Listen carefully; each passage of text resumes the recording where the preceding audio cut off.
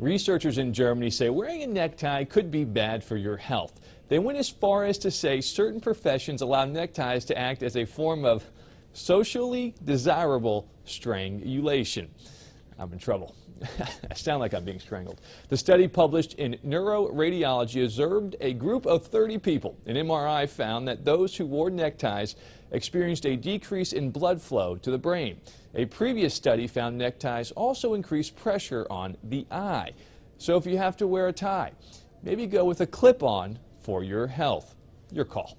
Matt Yurus for CBS Philly.